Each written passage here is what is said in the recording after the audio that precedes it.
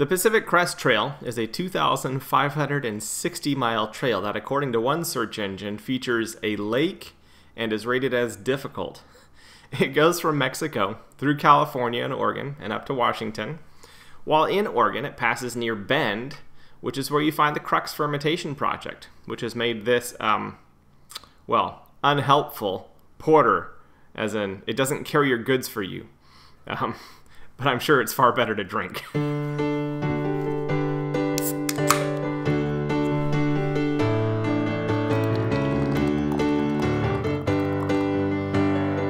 I think that's probably top 3 for most awkward introductions I've done in these beers.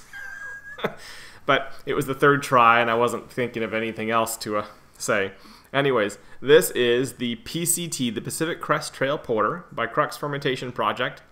It is a day in and day out porter, highly drinkable with rich roasted aromas and notes of dark chocolate, lasting smoothness and a sweet finish, according to them. Yeah, we'll see.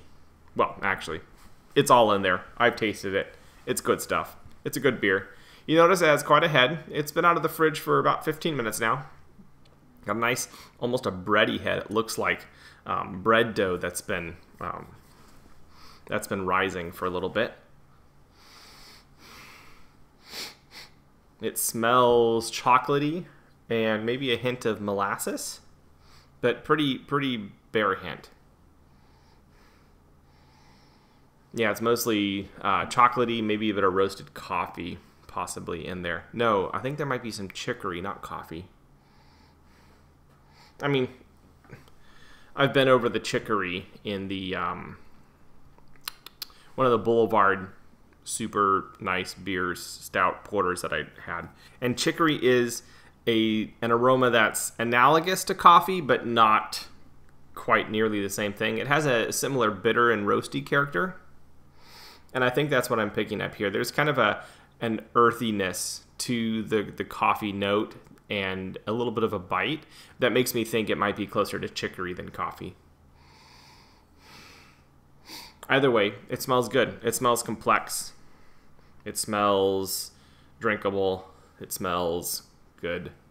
It smells like the sort of thing that if I were running on calorie deficits for an extended period of time, hiking on a very long trail, it would definitely be something worth looking forward to.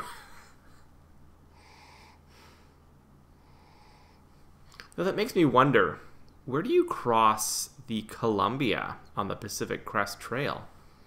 Because I'm thinking Pacific Crest, that's got to be like the first set of hills in from the coast, and that's the first bridge over the Columbia is the Astoria Bridge, and that's a really long bridge that's not particularly suited for walking at all. It's 1 lane each way and long and tall, and yeah, I don't know. I'm not interested. I'm not curious enough to look into it. I might. Who knows? Random knowledge. Who knows when it may become useful, or I'll be interested enough to look it up.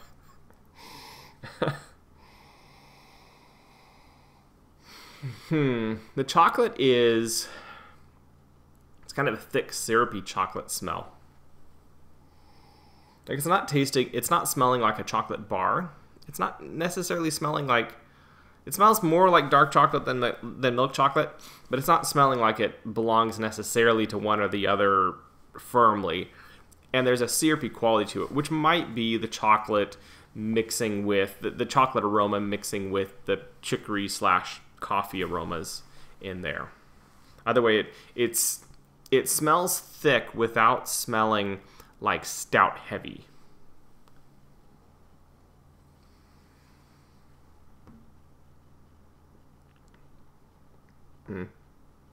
I like that. It's a good beer. Very low bitterness. It is rated 30 IBUs, and it's only a 5.5% alcohol, so it's relatively low for a nice dark beer like this. And to the mouth, there are some almond nutty notes, and that same kind of syrupy chocolate. There's not really the bitterness that I would expect from chicory / coffee. It's more just the chocolate stuff in there. But it's a nice, mild, like kind of light, juicy version of this syrupy chocolate that's quite fetching, quite good.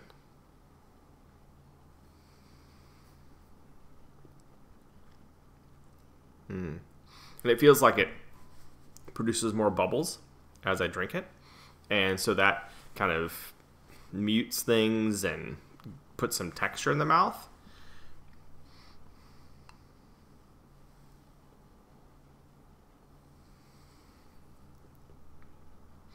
This is like a cold day beer, but not a frozen dark day. Like the sun can be out and you can still be drinking this. Just, it's better on a cold day than a hot day, but it doesn't have to be a particularly like huddled around the fire or sipping heavy drinks after dinner kind of beer. It's more of a, I finished my yard work and I'm a little bit chilly and I want a beer instead of a hot cocoa kind of beer.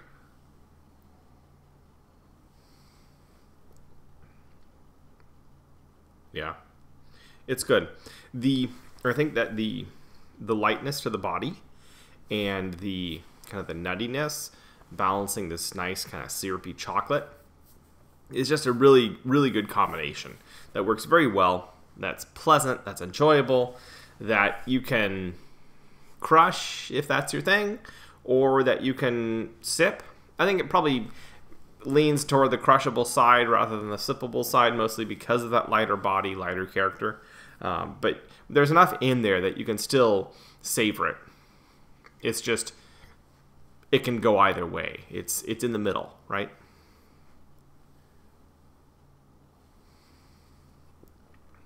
Yeah, good stuff. Yep, I like it. It's a good beer.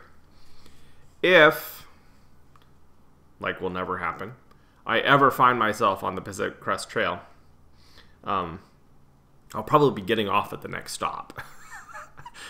I'm not a long-distance hiker. I have enough other things to fill my interest and fill my time. That's just not my cup of tea or mug of beer. But I would certainly make it a point, if I were, hypothetically speaking, make it a point to, when I'm in Bend, Oregon, actually, I'd probably get stuck in Bend, Oregon. There's too many good things in Bend, Oregon. I mean, there's Crux, and there's, I want to say, Deschutes is there, and oh goodness, I believe it's one of the micro and craft brewing capitals of the West Coast, and boasts a myriad of wonderful breweries, Crux being one of them. And I would definitely, if I were in Bend, Oregon, get off the trail and take my time there for a bit. And who knows, I might even enjoy PCT Porter fresh from the taps there. Anyways, this is me, Matthew. I've been drinking and definitely enjoying the PCT Porter by Crux Fermentation, and I will catch y'all on the flip side.